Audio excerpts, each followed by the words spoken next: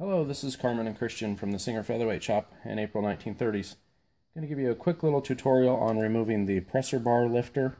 This is not something that you would ever need to normally remove, except for occasionally we've had a machine come in with this lever busted off, snapped off there, or if you were going to have your machine repainted and needed to remove it for that sense. It's held on by a little pin that is behind this releasing lever right here. Needs to be removed first, and then you can see this little pin is in that hole there, and then the hole is also accessible from the back side here.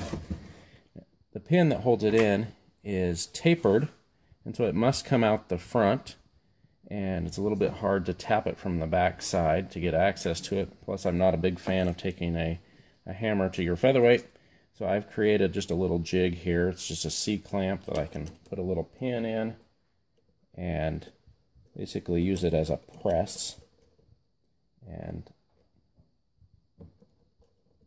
once you break it loose, it'll pop right out, and the presser bar lifter should just fall right out at that point in time. Pin goes through here. It is tapered, so it needs to come out from the front. That's all there is to it. It would be replaced the same exact way. Thank you.